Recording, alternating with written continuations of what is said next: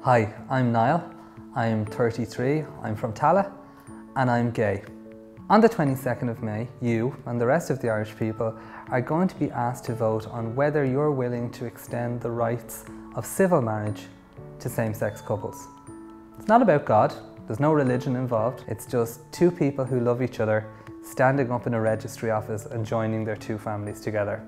Voting yes in the referendum is not going to help me become a dad, and voting no is not going to stop me becoming a dad either.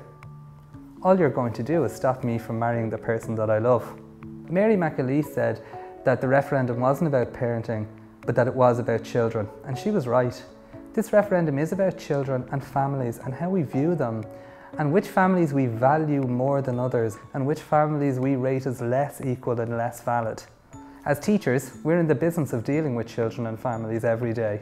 We want what's right for them. We are Teachers for Marriage Equality. We're voting yes, and this is why. Hi, I'm Eileen and I'm voting yes.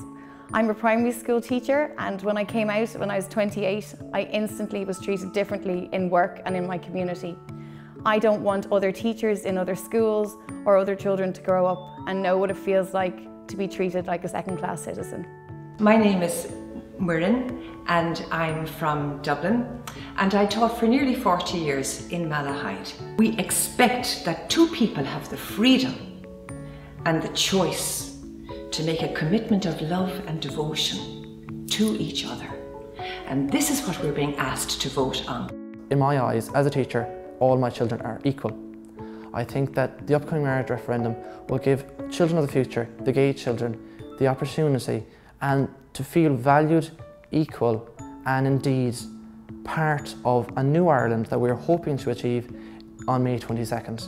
I'm Owen and I'm a secondary school teacher from Dublin, and I'll be voting yes on May 22nd because I believe that discrimination of any kind is wrong.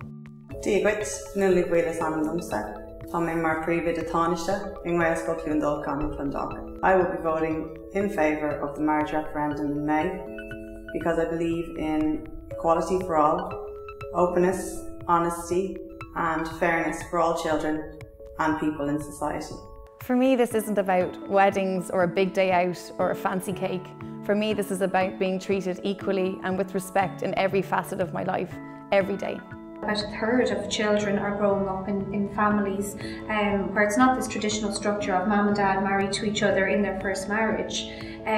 So this applies to a huge proportion of Irish children, and if we kind of perpetuate this notion that there's only one form of family, from a psychological perspective, I think that can be quite damaging. My name's Brian, I'm a secondary school teacher in Dublin, and I'm going to vote yes on May 22nd.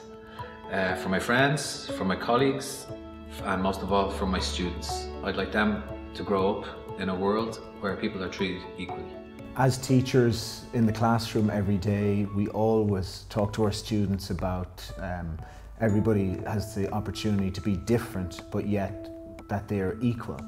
And it's really important in relation to the referendum that as the students grow and they become older, that they can celebrate each other's differences regardless of their colour, regardless of their religion, regardless of their sexual orientation. I will be voting yes on May the 22nd because I feel that every relationship should be able to outwardly show their commitment, love and security to one another. There are families that have a mum and a dad. There are families with single mothers, single dads, maybe grandparents. They're all different. And for younger children, their family is their entire world and their family is perfect to them. Who am I or who is anybody else to say that their family isn't perfect? If their family is a loving one, then that is the perfect family for that child to be in. I am speaking today as a teacher educator, but first and foremost I'm a father. I'm a father of two young twin girls. And when one of them potentially returns to me at 25 or 35 or whatever and, you know, talks about getting married to someone that she's met and wonders why she can't marry her female partner and while her sister potentially could marry her male partner, and she questions, well, why is that?